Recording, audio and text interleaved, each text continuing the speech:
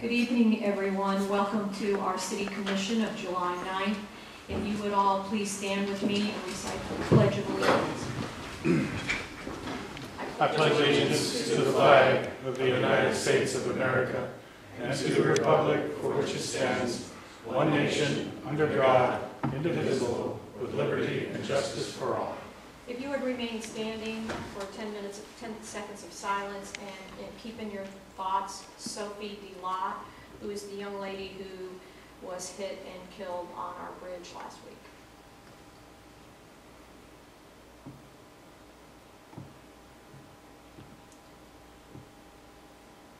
Thank you. You may be seated.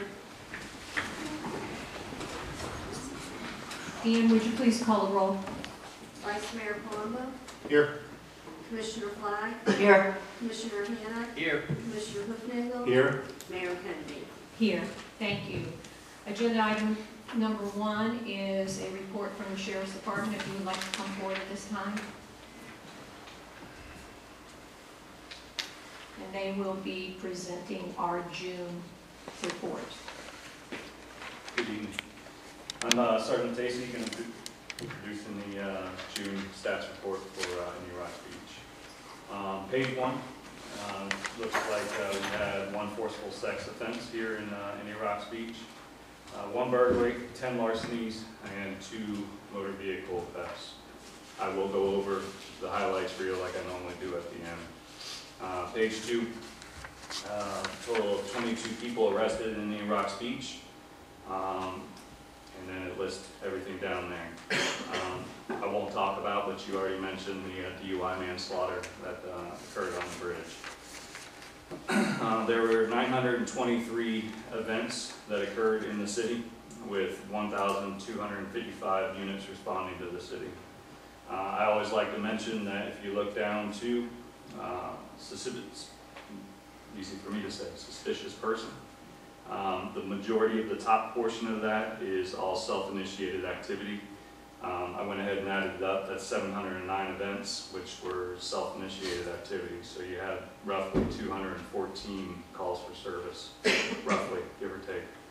I mean, some of those, like suspicious person, someone could call that in, but a lot of time that's just checking out with people. Page 4. The crashes, obviously with more people in the city, we have more crashes. I had 8 crashes this month, all of which were in different areas, so we don't really have a problem area. But if we did, it's more concentrated south of Fifth, which we do a lot of traffic down there as well. We had 395 citations written for the city. That is a combination of 342 warnings, 34 parking citations, which have gone up. We're trying to address that issue. 17 citations and 1 boating citation. Looking at the page 1, the 10 larcenies, I'm sure you guys probably had the same question I had, are we getting a problem in the city? I went and looked today at every single one of those cases.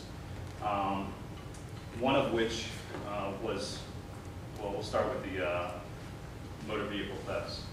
There were 2 in the city, one the previous month, and we actually had the car come back into the city, and we made an arrest of 6 suspects in the city. So that's 6 of the arrests. One of the stolen vehicles was actually our golf cart that they attempted to take. There's no suspects on that. And the 3rd one was relatively new. It's already recovered. Forensic reports are out. We're waiting for those reports to come back. Burglary of the vehicle, smashed window. It was domestic related. Believe that the suspect is known. We had a burglary of decorations inside a porch area, enclosed porch area. We had 2 of those. They actually developed a suspect. A search warrant was written and executed, and they found the property and made an arrest on those 2 cases. The majority of these cases, I think there's 5 cases that are not closed or suspects on them. 2 of which are stolen bikes, one from the Red Lion, one's from a person's home. The open case of the RUTV that was attempted to be stolen. 1 unlocked burglary vehicle where sunglasses were taken. Forensic report is out on that. And then the stolen vehicle that just came back, we just recovered with that, forensics waiting on that. So looking at the high number, we actually have about 4 or 5 open cases, 2 of which were bicycles. I'm not downplaying that, but that's kind of more of a time of opportunity. So I don't really see a pattern developing or anything like that. Does anyone on the commission have any question or comment for the sheriff, Stacy, tonight? Thank you. Thank you for your report, and just to remind the audience when you're here that from 6:45 until 7, every commission meeting, you have an opportunity, if you come at that time before the meeting, to speak with the sheriffs individually. Just so you know that for the next time. Okay, thank you. We're going to go to agenda item number 2, which is public comment. Any member of the audience may come forward, give their name and address, and state any comment or concern that they may have concerning any matter over which the City Commission has control, excluding agenda items. And each speaker will have a limited time of 3 minutes. Thank you. Hi, Kelly. Good evening. My name is Kelly Sistrick. I live at 448 Harbor Drive South. I have some concerns about utility undergrounding that I emailed to the commission and the city staff in mid-May, and I wanted to follow up on that tonight and also see if I could get some clarification on our city's 2 budgeted underground projects. I've finally gotten some detailed answers about the capabilities and the limitations of the new ground-mounted electrical transformers that Duke Energy will be installing, and I've been communicating with their distribution engineering manager for major projects in coastal areas. Her name is Holly Columbia.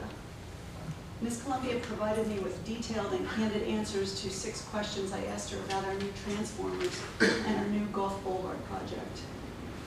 I felt I needed to find out more about the possible impacts to our grid following a storm surge event. I just emailed the commissioners before the meeting, and again this evening with Duke's response, so I hope you will take the time to review that soon. I don't know,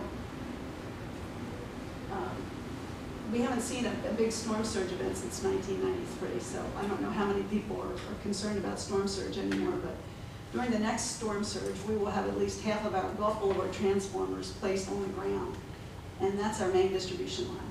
The rest of the city will not have power if Gulf Boulevard goes down for an extended period. So that's the nature of my concerns. I think we need to know more about the capabilities of the underground system, and that's why I put so much of my own time into getting accurate information about this. Our city's budgeted for 2 distinct underground projects in the CIP budget from last year. Gulf Boulevard was budgeted for the big $4 million project. It was to be funded by Penny 3 money. And then the Walsingham Road was a smaller project. I believe that was $1.5 million. And that could not be funded by Penny money since it wasn't part of the Gulf Boulevard beautification plan for Pinellas County. So what I was wondering is, did the city have to pay more than the $4 million that was budgeted for the Gulf Boulevard project? And did that cause the cancellation of the Walsingham Road project? I couldn't find any info about the Walsingham Road project in the proposed city budget for this year. I would appreciate an update tonight from staff about both those undergrounding projects. Thank you. Thank you, Kelly. Is there anyone else at this time who'd like to come forward? Yes, good evening. My name is Paul Kleeman. I reside at 469 20th Avenue, just a few blocks up. My concerns are with the lagoon behind here. I know you people have been battling this. I got a letter yesterday from the Marine Patrol. 3 minutes isn't very much time, but you can see all the numbers I have and call them. This thing is really getting out of hand. I mean, you got to realize, 5, 10 years ago, you didn't have the boats you got today. These boats got 200 horse, 300 horse, double motors on them. I had power boats.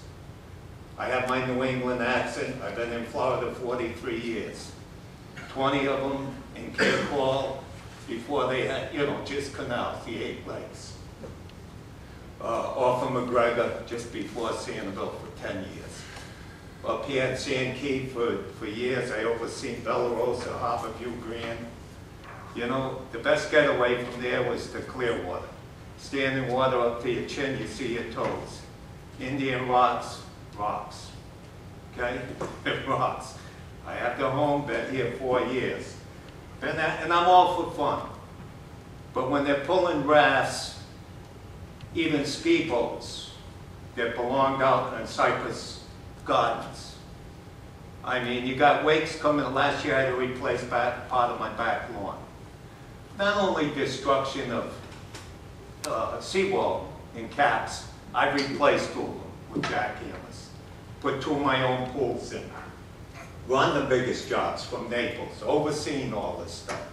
I know what's going on. Most of the people don't. Like I say, if time comes, you give people an inch, they take a mile. We got more people coming in, they're coming from all over. And they don't care. They don't care. When I go out on my dock and say, hey, look at the boats rocking. Look at floats loose.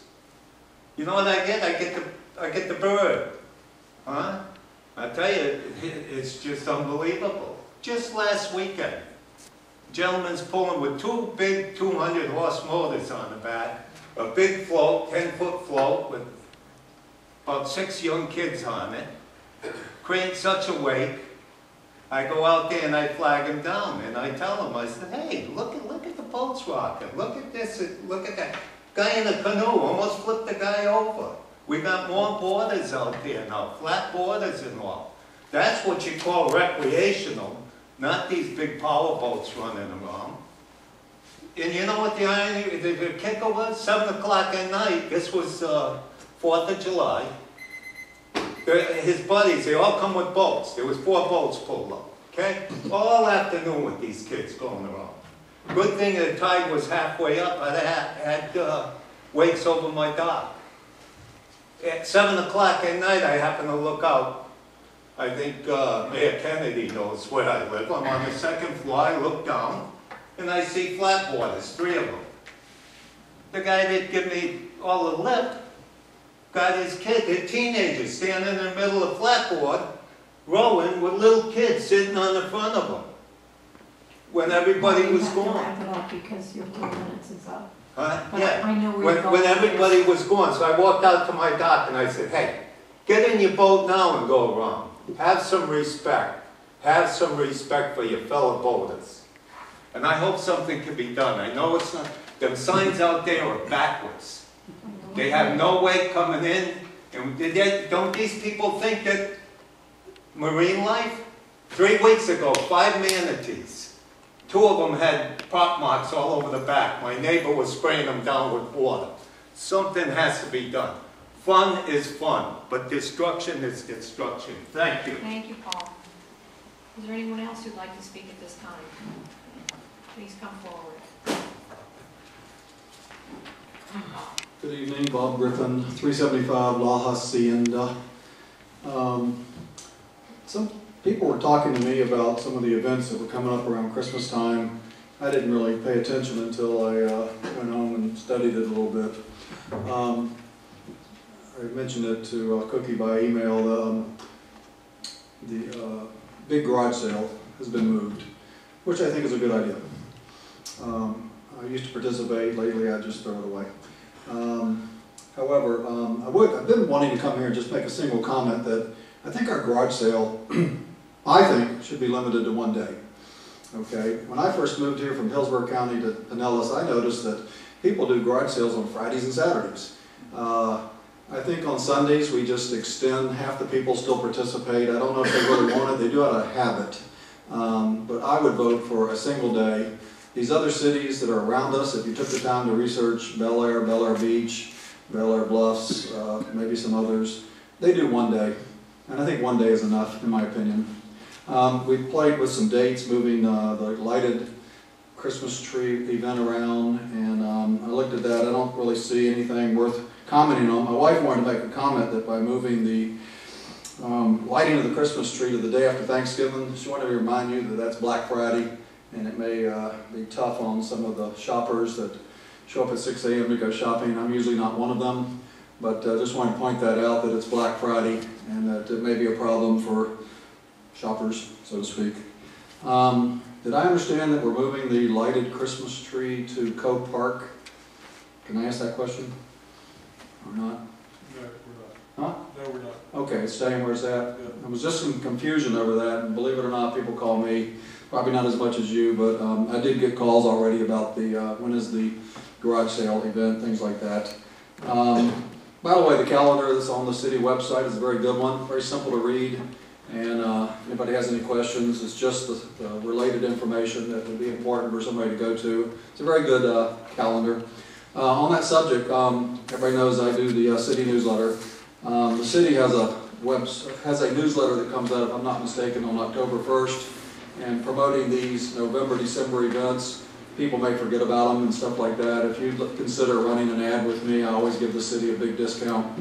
So I come out November 1st. It would help people know about the November events. And one more thing, the Christmas cards that we do citywide, they'll be coming out again immediately after Thanksgiving. The city does not have a Christmas card, and I've had people ask me why not. I can't really answer that question. Once the answer was we didn't budget for it. If you need money, I'll loan it to you. I'll do the sign for free. There is an expense of $350 to the sign company, the artist, Home Depot for PVC. It's $350. I'll pay for that. Matter of fact, I think the city should have 3 or 4 of them, one at each entrance. That's 3 entrances and City Hall. So if it was me, I'd say 4 signs. Right now you have none. Thank you, Bob. I did speak to Thank Greg you. and Hill. Happy Sugar Cookie Day. Thank you. That was my first email this morning. I got up and it said from Bob, today's your day, it's Sugar Cookie Day. Anyway, it was very nice. Is there anyone else in the public who'd like to speak at this time? Please come forward. Good evening. Peter Sauchin, 1206 Gulf Boulevard, Unit F.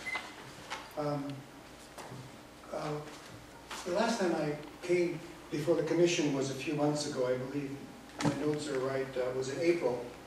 And I spoke about bicycle safety on Gulf Boulevard, and I'm coming back to speak on that same topic. I thought it was moving that the mayor asked for a moment of silence for the young woman who was killed on the bridge a couple of years back. It struck me as a good reminder, intro, about bicycle safety and the importance of it, because you never know what's going to happen.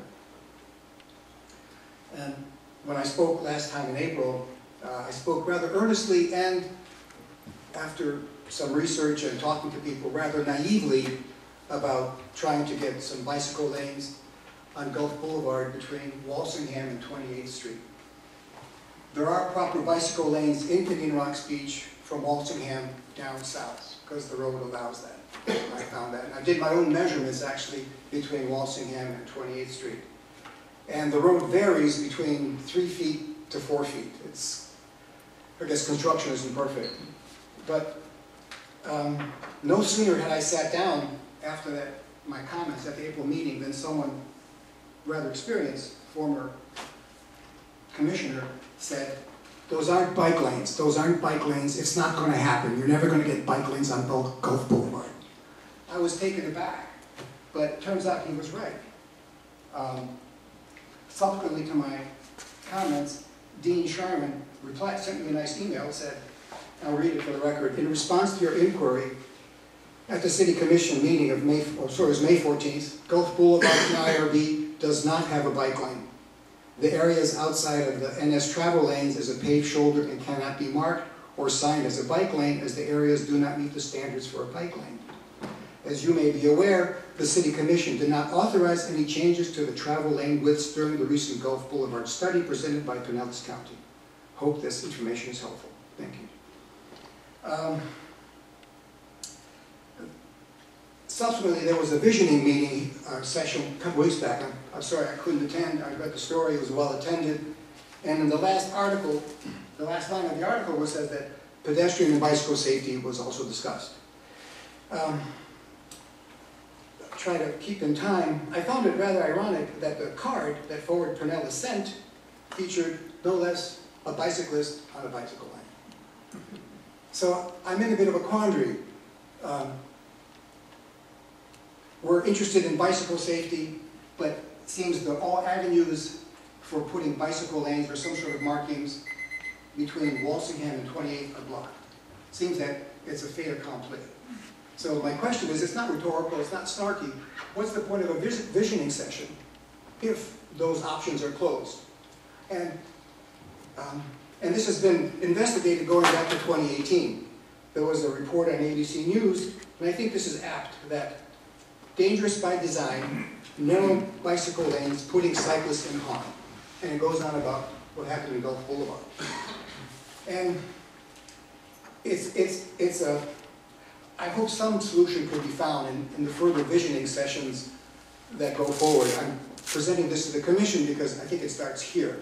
If there's some interest in finding some solutions to creating some sort of signage or others, without widening the boulevard. I understand that's closed off already. There's a lot of opposition to narrowing that center lane. But we see the bicyclists on those big fat tire bikes, and they're just toppling up the road.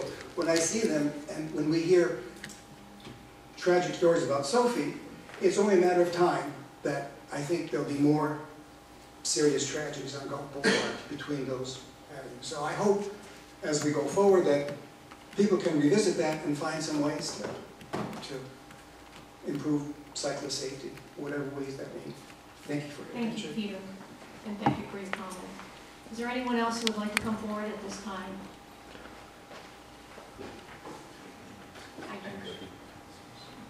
Good evening, John Fansfield, 448 Harbor Drive South.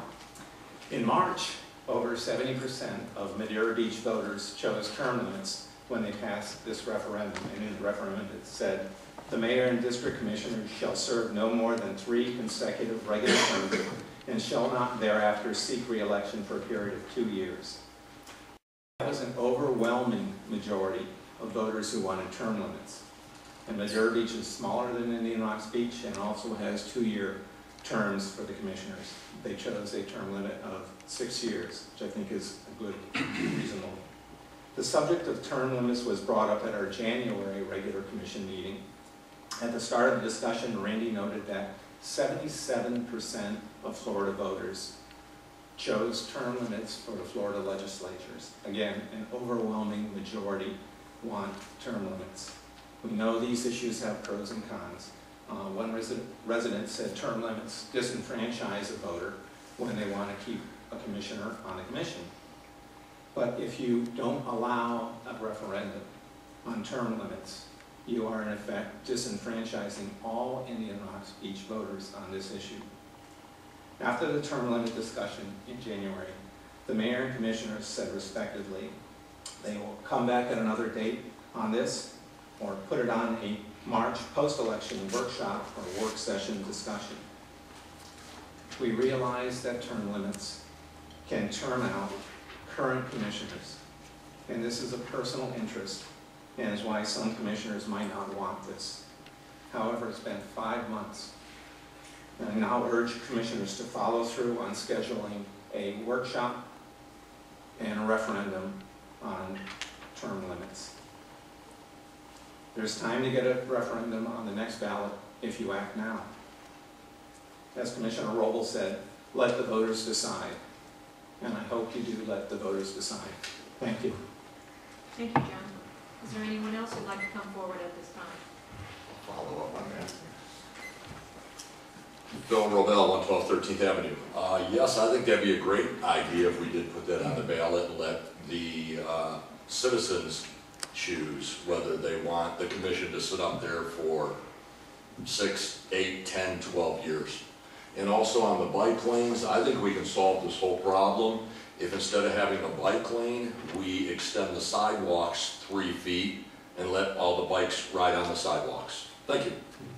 Thank you, Phil. Is there anyone else at this time who would like to speak? If not, I'm going to close the comments, and we'll go on to agenda item 3A with a staff report from our city attorney. Thank you, Mayor. Briefly, I'll be speaking this week at the Florida Municipal Attorneys Association on ADA and website accessibility. That's an annual conference I attend in conjunction with my colleagues.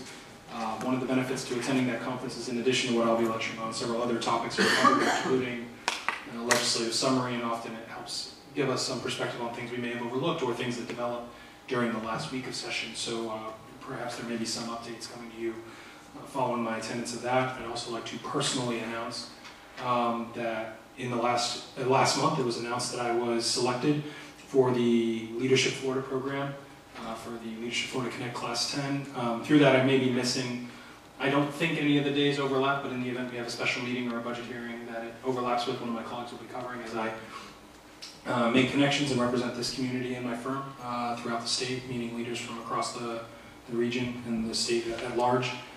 Beyond that, I continue to work with your city manager on the legal issues presented, and we are working to move things forward so that as we enter budget season and otherwise, all legislative priorities are advanced. I'm happy to answer any questions you may have. Any other commissioners? Vice Mayor, do you have anybody have a comment or a question for the city attorney? No? Okay. Greg, if you'd like to give your report. Sure. Congratulations, Randy. Recognitions you received. Yeah, let me just give 3 or 4 updates. About 3 weeks ago, I provided the commission a written spreadsheet on vacation rentals, and I'll just talk about that briefly tonight.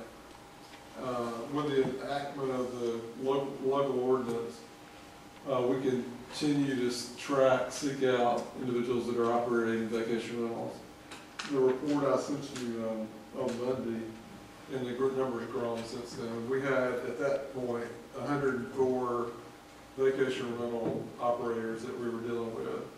And out of the 104, 57 were in complete compliance. And the rest of that number, out of the 104, they're at various stages.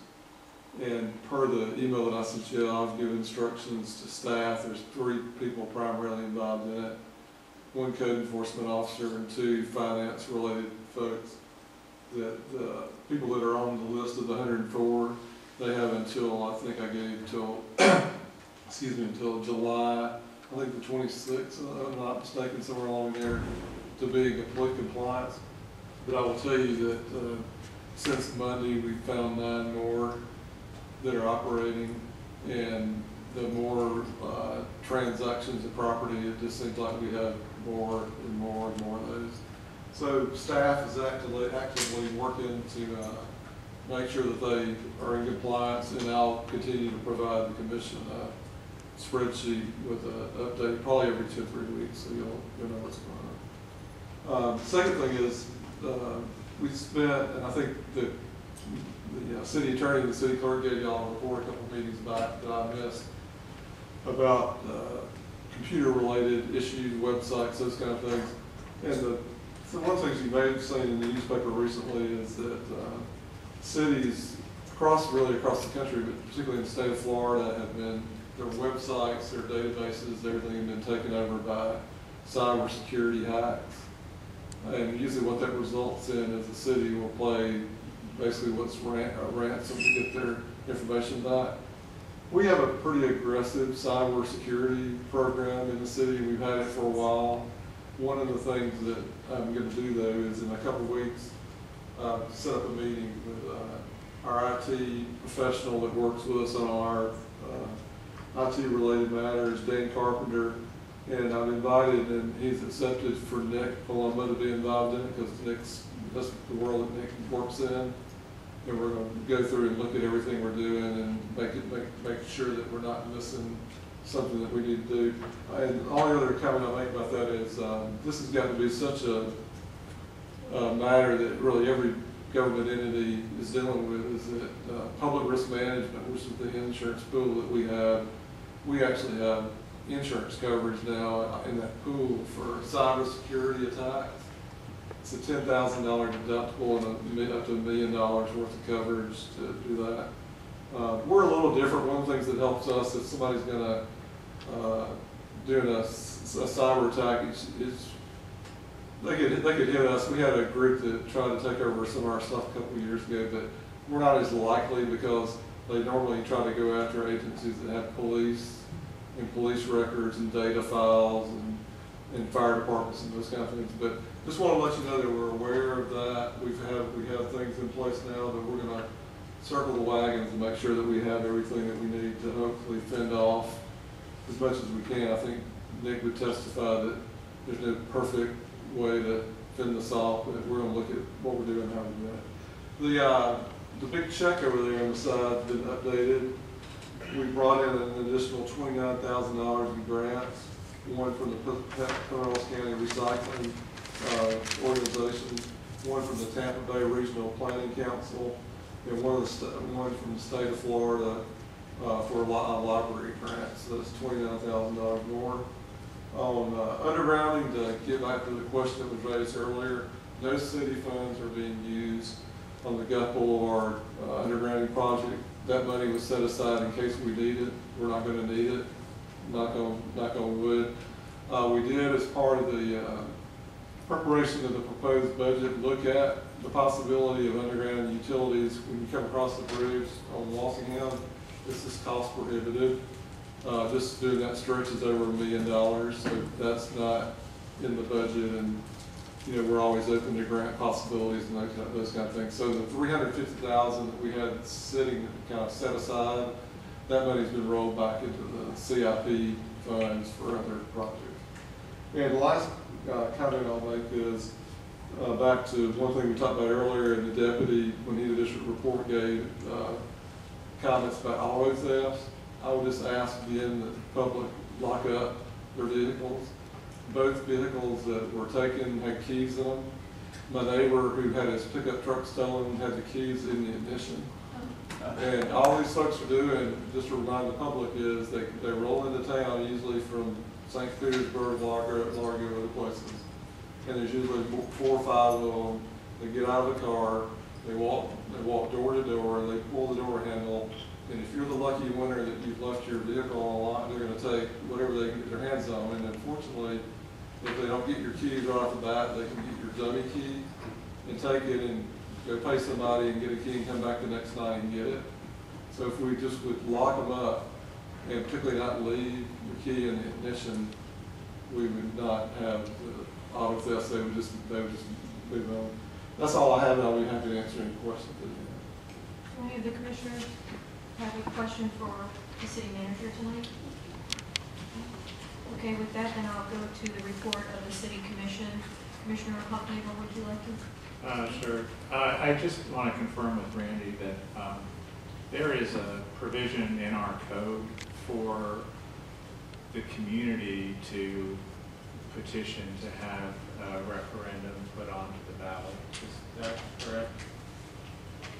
Yes, that's my recollection of your code. There is a means in statute and in your code for Yeah, I think so. petition. I'm pretty sure there is. I was looking at it. So if there's a desire to have a referendum, you're not required to have the city commission do it. There's a way to do it. It's obviously something that's causing some desire on both parties. You have the power of the people to make that happen if you'd like to do that. Thank you. Commissioner Flagg? I just wanted to say I wasn't here for 4th of July, I almost always am, and there were a lot of residents, I understand, from photos to see all the great beach cleanup, and especially our city truckloads of garbage and debris from fireworks that seemed way over the top. So I wanted to thank Greg for getting all people out, the city people out for after the 4th of July, and especially even people from outside of our city came to help with cleanup, both 4th of July and the day after. So it speaks volumes about the volunteer work and the great things people are doing in our city. I appreciate it very much. Thank you, Commissioner Flagg. Commissioner Hanna? Ditto what she said. Great job on the city's part, and we had seen some photos that were shocking, to say the least, of what citizens who visit the beach left behind after that. It was shocking, to say the least. And our guys and our citizen volunteers who went with passing out bags and everything did a great job. But if you haven't seen those photos, maybe we can make those available to you now if you weren't at the beach. Just surprising that our beach would be left in the condition it was. And our guys just did a sterling job and worked most of the day, if I understand right, to get it cleaned and back to its pristine condition. So, Good job. Thank you. Vice Mayor Palumbo?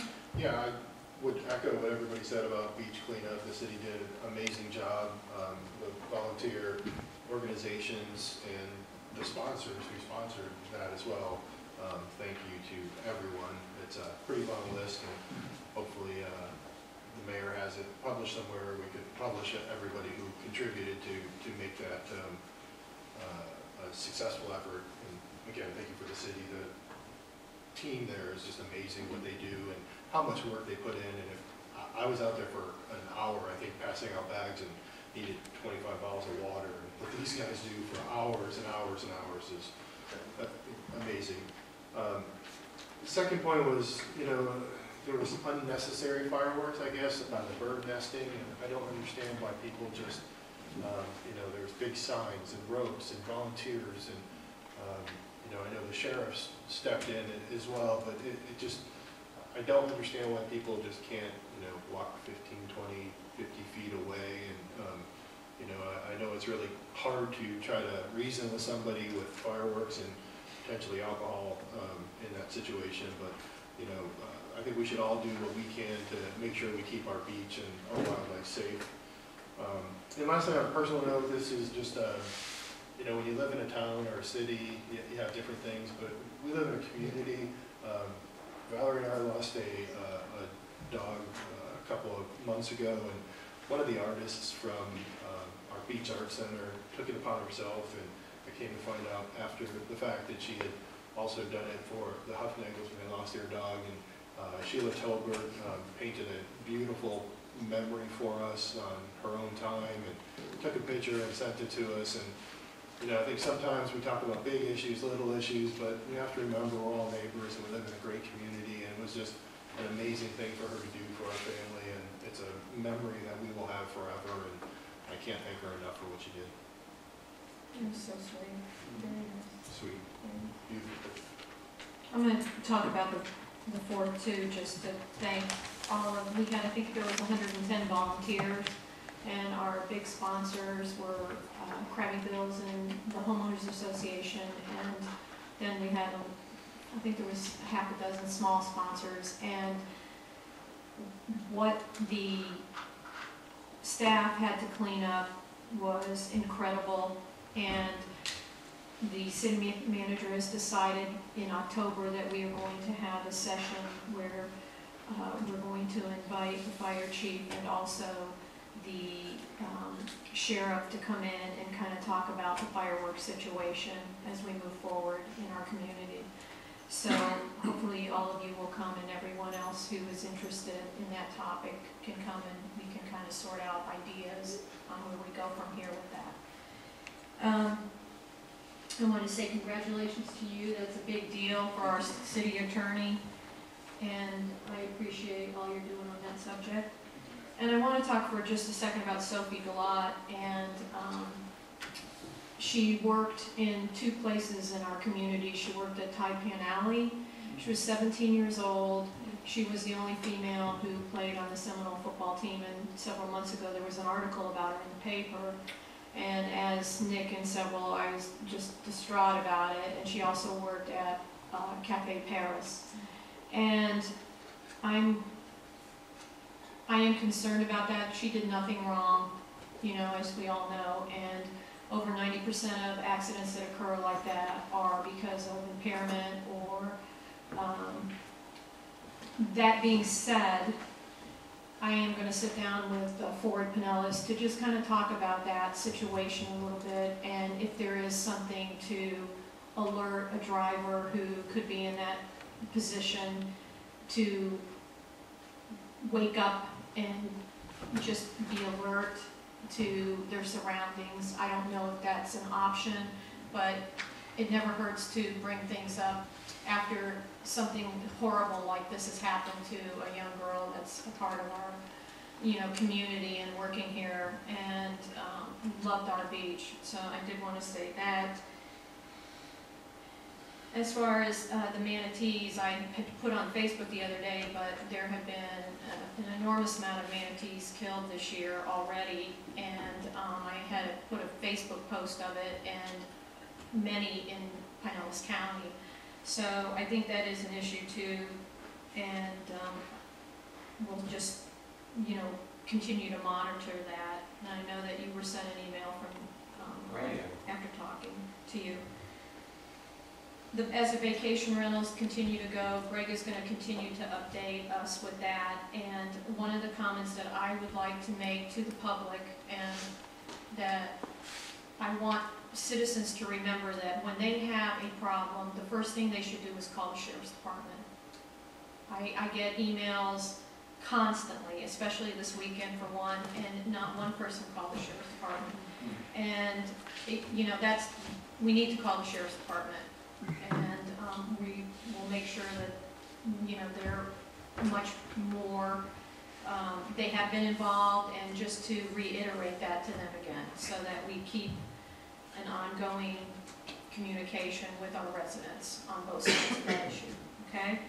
And with that, I am going to go to our next agenda item, which is additions and deletions, which would be agenda item number 4. Are there any additions or deletions tonight? No? Okay.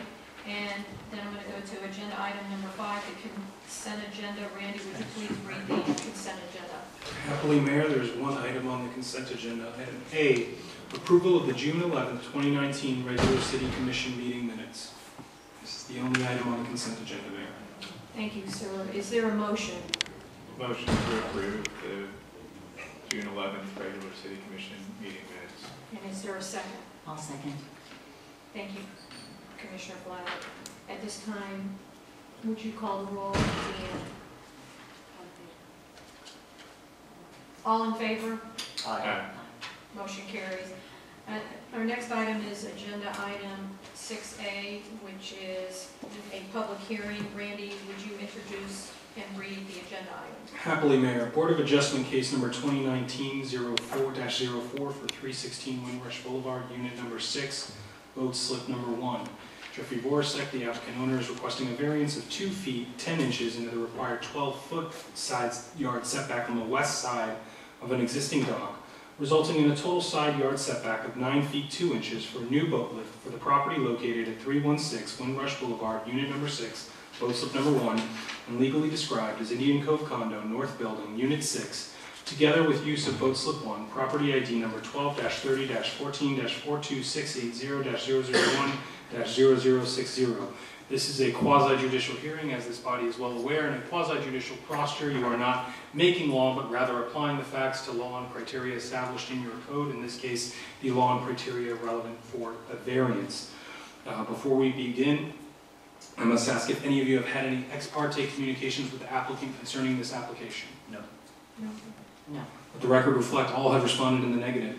Have any of you conducted a site visit to this location for the express purpose of analyzing this application?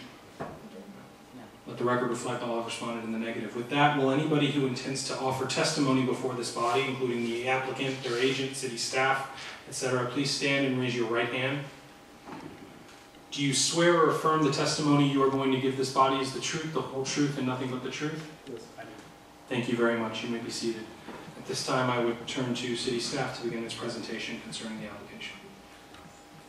Thank you. I'll be brief. We provided in your packet photographs, maps, illustrations. The property owners that was addressed are asking for, they want to install a boat lift, which is in addition to an existing dock. The proposed boat lift will encroach into the required side yard setback by 2 feet 10 inches, leaving a 9-foot 2-inch distance between the boat lift and the side of the property line. The Board of Adjustment heard this case on June 18th and by a vote of 3-2, they recommended approval to the commission. The staff also recommended approval to the commission.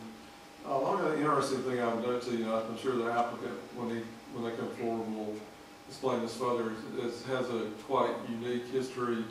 When the condo was developed, the approved plans approved docks throughout the project, and that permit was issued by the county.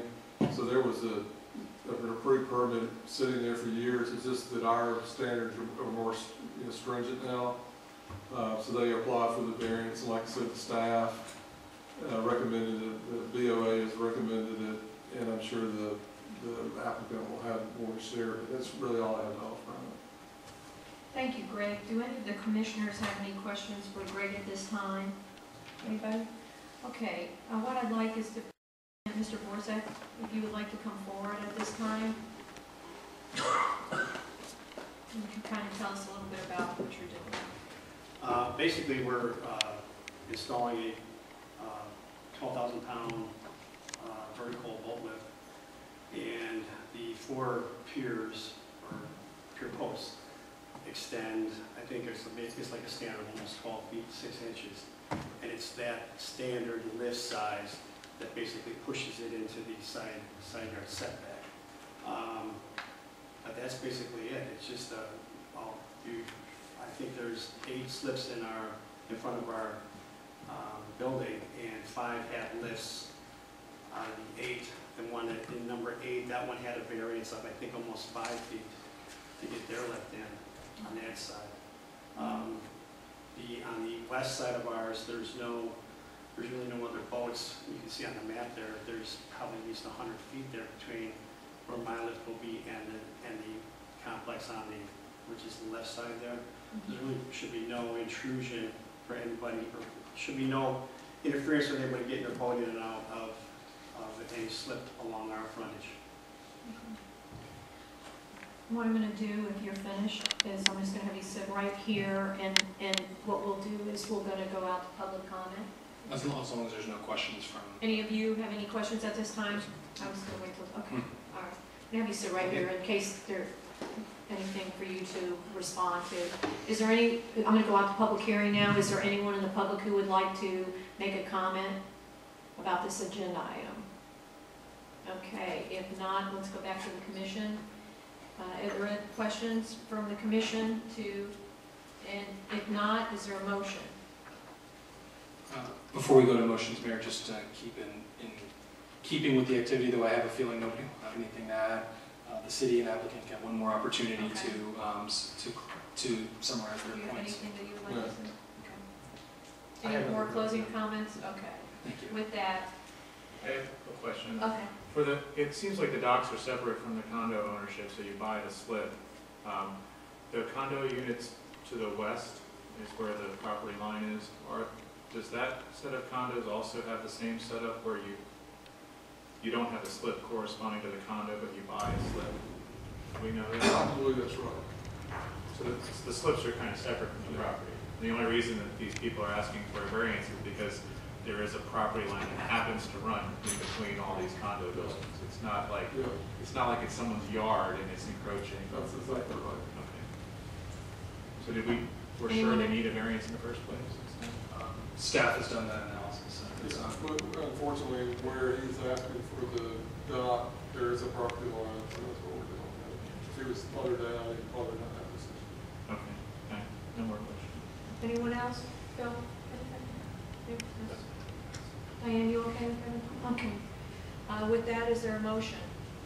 Motion to approve BOA case number 2019-04. And is there a second? Second. Okay, that would be Nick, and then the second would be Bill, Commissioner Fana.